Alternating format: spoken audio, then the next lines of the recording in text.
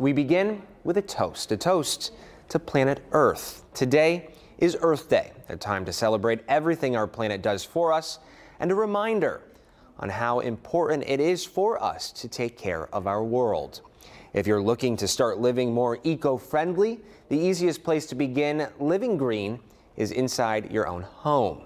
From reducing your electricity to starting your own compost bin, there are many ways to make your home and lifestyle more sustainable. Joining us now to share how you can get started is environmental health attorney Eric Goldstein. Eric, good morning. Morning, Zach. Thank you so much for coming on the show. I'm so glad we're having this conversation on today, Earth Day. Explain to us the difference between recycling and composting. Well, Zach, Americans produce about 6 pounds of trash per day, every day. Most of it ends up in landfills and incinerators, and they create lots of environmental problems. The best thing we can do is reduce the amount of waste we're generating in the first place, but recycling can help, especially for things like aluminum, metals, paper, and cardboard. As for composting, compost is really just the process for recycling organics. That's food scraps and yard waste. And they are the single largest portion of our residential waste stream. So talk to us, Eric, about what composting looks like inside our homes, in our backyards. Give us some examples.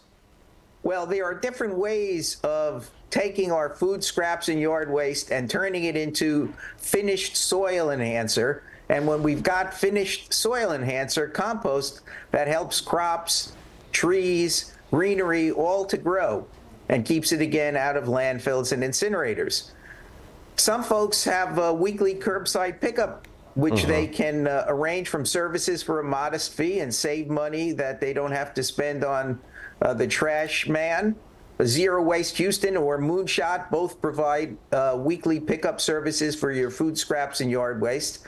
The city of Houston had a drop-off program, pilot program, and we urge them to make that a permanent one. But at home, you can either do something as simple as setting up a 3 by 3 foot compost pile in your backyard. Just fence it off. You add layers of dried grass and wood chips and, of course, your food scraps. You turn it every week or so, and before too long, you'll have finished compost.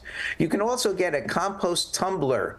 That's about the size of a barbecue, and have that in your backyard. You put the food scraps and yard waste in that and turn that, and lo and behold, you turn waste into very useful finished compost. Yeah, certainly something, too, you can do with the kiddos to get them involved and spike their interest and awareness. Talk to us about plastic waste. How can families reduce plastic waste? Well, of course, plastic is made from petroleum. The amount of plastics that we're using has tripled over the last few decades, and plastics are now everywhere, in our rivers, in oceans, in the food chain, in our bodies. And so very little of this plastic is recycled, and it's a significant environmental problem. We can look at everything we buy and figure out how we could purchase less of it. We can buy in bulk. So that laundry detergent we can get in concentrated form or in cardboard boxes, even better. We can use stainless steel or aluminum water bottles instead of buying plastic bottles, and that'll save money too. We can keep reusable shopping bags in our cars and therefore not have to take a half a dozen plastic bags every time we go to the supermarket. We can skip the straws and the plastic utensils, but really buying refillables and reusables rather than single-use items is the best thing we can do to cut back on plastic waste. Yeah, that really is key. Okay, let's talk about consuming energy, reducing energy consumption. Tips for this.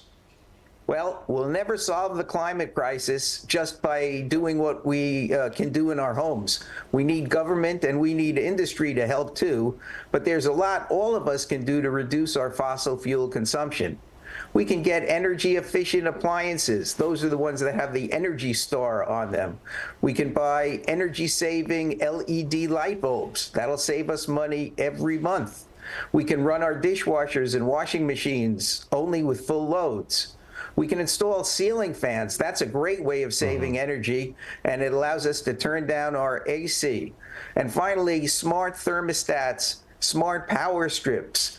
They will turn off idle devices when they're not in use, and again, save energy and save us money at the same time. Yeah, and when it comes to gardening, you can also be conscious about your efforts there. Why is it important to use native plants? Well, we all love our gardens, Zach, and we take pride in them, but too much focusing on manicured lawns that look like golf courses isn't great for the environment. When our gardens are nothing but lawn grass, they can't support the local ecology, the insects, the birds, the wildlife. So native plants help all of these wildlifes thrive. They require less pesticides and fertilizers, and they conserve water for us. And of course, planting trees and setting up wildflower meadows, they can help clean the air, capture carbon monoxide, and cool our neighborhoods, beautifying our communities. So there's a lot that native plants can do that we can do right in our own backyards. And starting there is a great place to begin. Eric Goldstein, thank you so much for your time this morning. We do appreciate it. Good morning, Zach. And we want to see how you're celebrating Earth Day on Click 2 Pins. This right here is a pin from Sharon Krebs. She shares a lovely photo of her swallowtail butterfly caterpillar enjoying his day on a leaf. Check that out. That's pretty cool. Sharon says he looks like a Pokemon. That he does. You can submit your Earth Day photos and videos on click2pins.com. It's completely free. And who knows? You never know when your photo might end up on a newscast just like this one.